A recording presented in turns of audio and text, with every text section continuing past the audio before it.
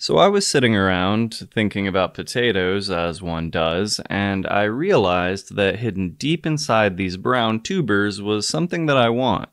Starch. Not for any real reason though, I only wanted to see if I could extract it because I thought it would be fun, which as it turns out, it really was. I also really enjoy the process of taking something otherwise plain or ordinary and turning it into something beautiful. And as you might already expect, there is some beautiful chemistry you can do with this stuff. On that note, today I'm going to show you how you can extract starch from potatoes using things you probably already have at home. And yes, you could absolutely just buy starch at a store, but where's the fun in that? This is a potato.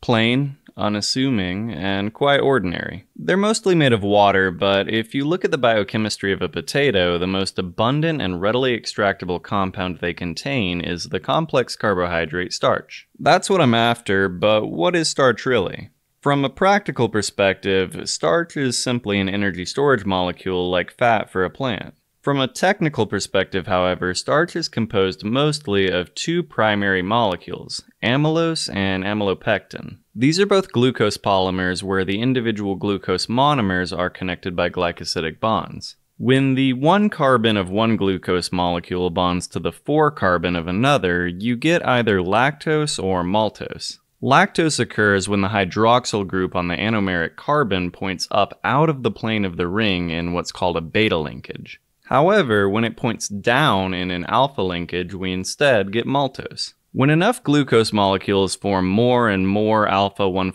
linkages together, this eventually results in a big insoluble polymer chain called amylose. As a side note, if the same thing happens in the beta 1,4 orientation, you get cellulose. Unlike amylose, cellulose is indigestible, and it's pretty much for the same reason that so many people have a problem digesting lactose, in that we didn't really evolve enzymes designed to break 1,4 glycosidic bonds.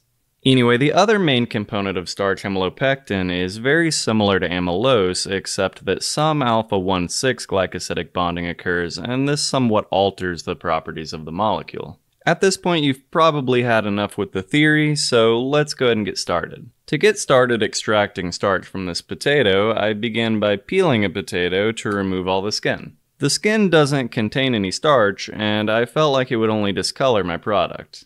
I then used a grater to shred the potato into smaller pieces, although this was honestly not my first idea. In my first attempt at this process, I tried to instead blend the potato into a uniform slurry. However, this method completely failed, as I couldn't find any practical way to separate the extremely small potato particles from the starch granules. This problem could likely be solved by some sort of complex centrifugation technique, but as far as DIY methods go, I'd stick to the grater. Anyway, I next transferred all my grated potato to a beaker and then filled it all the way up with distilled water. I then aggressively stirred the potato mixture, and this was done to try and dislodge the starch granules from the plant material. As an extra step that's honestly probably a bit overkill, I next decided to sonicate this for a half hour. As a quick side note, I did try this whole process again a second time later with no sonication, and my yield per gram of potato was 22% lower. So it does seem like this step does make a difference if you happen to have a sonicator lying around. Anyway, after 30 minutes in the sonicator, the potato mixture was poured through a steel strainer, allowing most of the starch to pass through while holding back most of the potato slurry. I then returned the potato mess to the beaker and repeated the process to try and extract as much potato starch as possible. Now that I had effectively separated my starch from the raw plant material, I allowed the mixture to sit around for about an hour. During this time, all of the starch granules settled to the bottom where they collected into a thick layer. This allowed the dirty water to be easily decanted off without losing any significant amount of my starch. The dirty water was replaced with new distilled water mixed thoroughly, and then the process repeated 2 more times to try and get my starch as clean as possible. After the third and final rinsing, I collected the starch in my Buchner funnel, gave it a quick final rinse with ethanol, and then transferred the pure product to my watch glass to dry. When I came back the next day, my potato starch had dried completely, and so I weighed it for a final mass of 19.53 grams. The potato I started with weighed 245 grams, meaning I collected about 8% of its total mass as starch. This may not sound like a lot, but given that over 80% of a potato's mass is water, it really means that the dry weight recovery here is really 39.9%. Considering that 60 to 80% of a potato's dry mass is starch, this is certainly far from a perfect method. That said, was this all practical? And I would have to say not really, but was it fun? I would say yes. However, potato starch can be very difficult to find at most grocery stores in the US, and this really isn't something you can simply substitute with cornstarch. This is because cornstarch is far higher than potato starch in fats and proteins. This obviously makes a difference in cooking, but more importantly, it makes a difference in doing practical chemistry. To explain how, I first need to talk a little bit about how you can use starch in the chemistry lab. Most often, starch is used as an indicator in idiometric titration. The idea here is that starch will form a deep blue complex with the triiodide ion, which is produced in mixtures containing both iodide and free iodine. This color disappears when the mixture is reduced and all the free iodine is converted to iodide.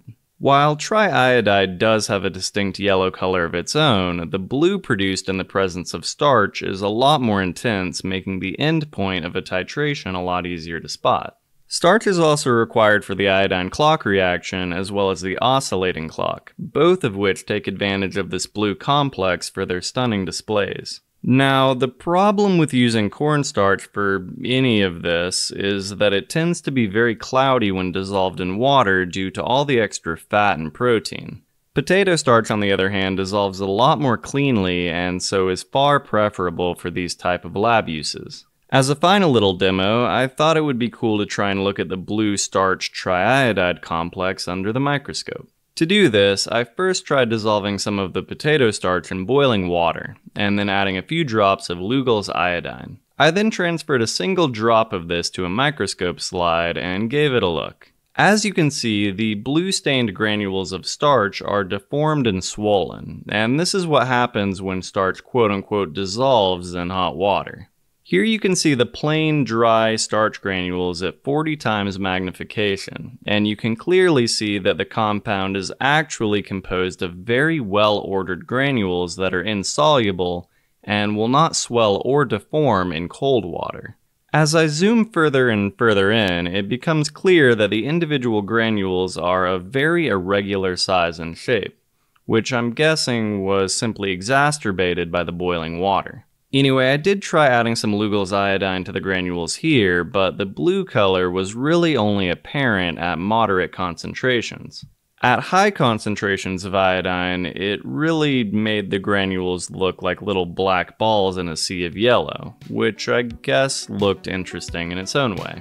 In any case, that's really all I have for today.